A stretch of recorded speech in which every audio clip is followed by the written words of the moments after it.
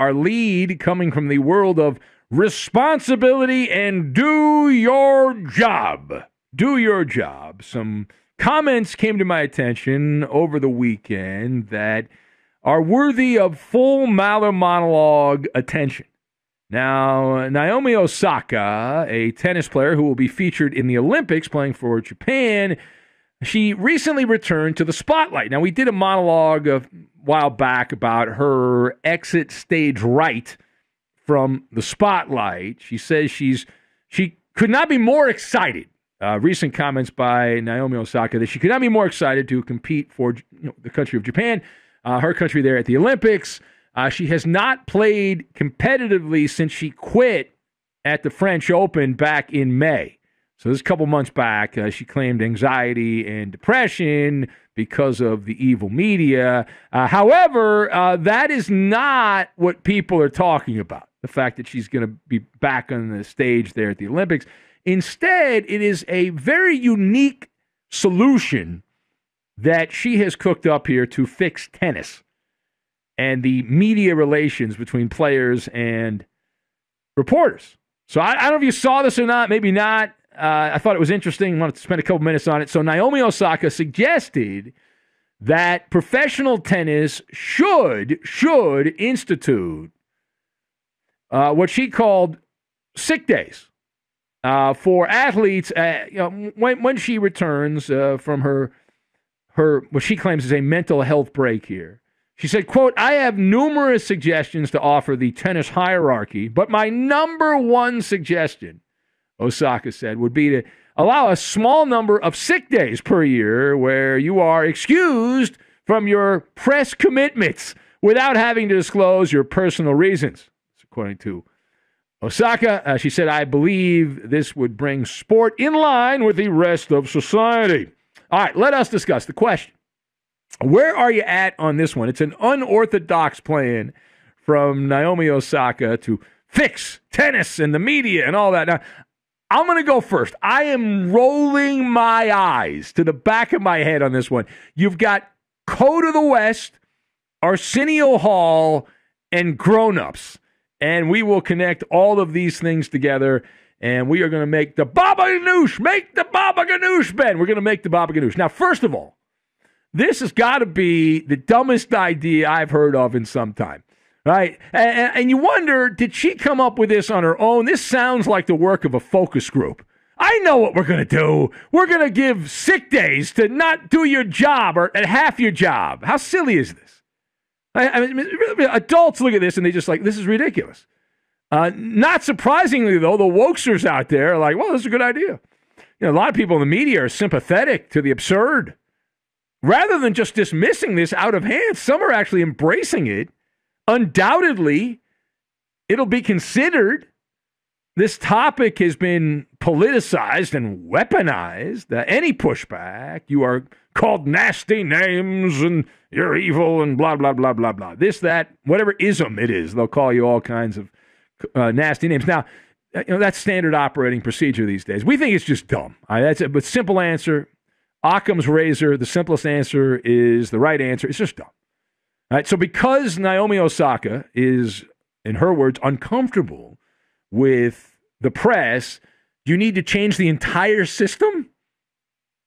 By the way, that was a rhetorical question. Now, we believe in the Code of the West, that life would be easier for everyone if you just simply follow the Code of the West, which it just makes it easier. Among the tenets of the Code of the West, you can Google it. You take pride in your work, check. You always finish what you start. And this is the part that I believe applies to this story. You do what has to be done. Now, if that makes me a gargoyle mixed with Dr. Evil, then so be it. If my hot take is so out there that you should do what has to be done for the job requirement and not skip out on it, and I'm the bad guy, I'll be the bad guy. Now, secondly, we also believe that Naomi Osaka has established the level of animosity with the media. She's embellished it. She established a certain talking point, but she's embellished that because she's been milking this for all it's worth. Because on one hand, she wants to stay away from the media due to the fact that she's an introvert and not comfortable talking to others. We hear that a lot. That story gets repeated. On the other hand, we know that being a victim in 2021 is all the rage. You are beloved by the corporate class in America. The media elites embraced by all the algorithms for your courage and bravery, even when you are exaggerating your claims. Now, I believe what's going on here is exaggeration. What's my evidence? The New York Post exposed Osaka as being a fake, a phony, and a fraud months ago. Let's take a trip back to the Wayback Machine. After winning what turned out to be the final match when she quit the French Open, she did something that raised many eyebrows that this was not an authentic I hate the media situation. Osaka allowed herself to be interviewed by a Japanese broadcaster, and as Paul Harvey used to say, you know what the news is. Well, now you're going to hear the rest of the story. That interview that Naomi did in Japan was a pay-to-play. The Japanese broadcaster paid her for her time. They paid her for access. They paid her for what she said. She had no issue blabbing away because she was getting paid for it. And that just scratches the surface, right? The very surface here. For example, some other evidence here. There's exaggeration of how bad this media is with Osaka.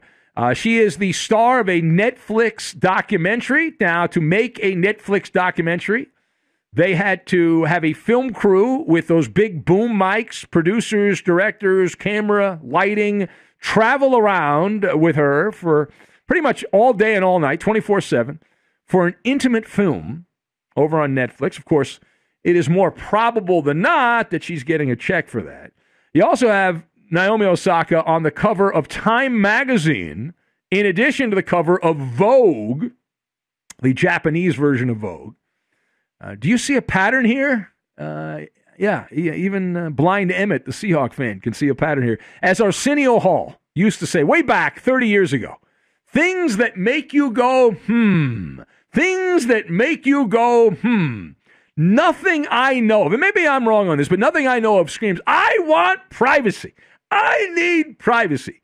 More than being on the cover of magazines and having a documentary made following you around. There's nothing that really says, boy, I really don't like the media, I don't like the spotlight, than this, right? I mean, sounds like she just wants to express her point of view and not have anyone who might disagree with her ask her questions that make things awkward.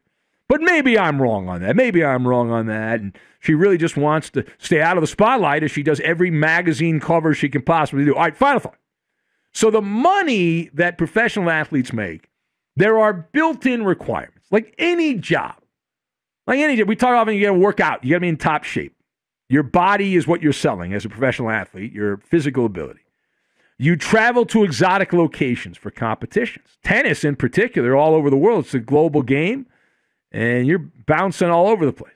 You spend time away from your family because you're traveling around. You also have built-in media responsibilities. These things are all inclusive. It's part of being in the spotlight. That these are all requirements of the job. They're part and parcel to the gig. And these are integral elements to be a professional athlete, especially in tennis where you need all the publicity you can get and it's not as mainstream, certainly not in America, tennis, as it is in other places. It's more of a niche following, the sport of tennis. And some things are not, sometimes you're going to have things that are not rainbows and lollipops. It's not going to always be a bowl of cherries. And it's not supposed to be fun. That's, as the old phrase goes, that's why they call it work. That's why they call it work. And just to prove I'm not cold-blooded, you have a problem. The MALLER think tank has solutions. That's what we do here in the middle of the night. We have solutions. If Naomi Osaka wants to have sick days, she can have as many as she wants. She simply will not play in those tournaments. She doesn't have to talk to the media. That's how it works. Anyone can be the grown-up here. Somebody needs to be the grown-up in the room. And if you don't want to talk to the media, that's fine. No sick day. No sick day just from the media. That's like a half day. No, you just take your racket and your tennis balls, and that's it. But it's part of being a public figure. If you don't want to deal with the media, play club tennis.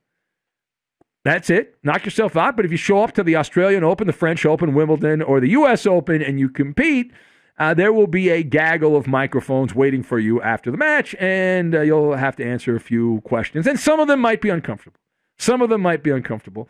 But athletes, by their nature, are protagonists, right? They are the leading characters in a sports melodrama.